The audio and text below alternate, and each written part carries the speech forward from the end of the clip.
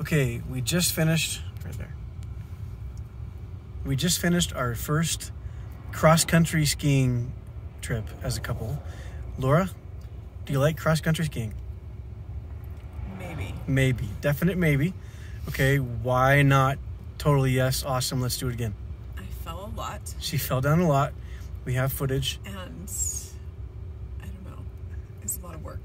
It is exercise. So cross-country skiing is not like downhill skiing. You have to move a lot. It's kind of like maybe jogging. So we're outside of Ketchum on the BCRD,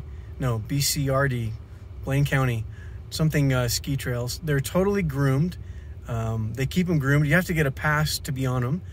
They're $18 a piece for a day, $400 a year if you want to get an annual pass. But we probably won't need an annual pass at this point. We're not sure we're coming back. It was hard. It was fun. It was 25 degrees out, so we had that going for us. And windy. And don't forget the wind. It was also windy. Any recommendations you'd give to people who wanted to try cross-country skiing outside of Ketchum, Idaho? No. I would try. I would say bring snacks. We didn't bring any snacks.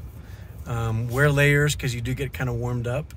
And we didn't do the new skiing, like the skating type skiing. We did the traditional cross-country skiing. So maybe because we're people trending towards 50? Not me. We're basically the same age, but I'm trending towards 50 and she's not. So cross-country skiing, Ketchum, Idaho, give it a try.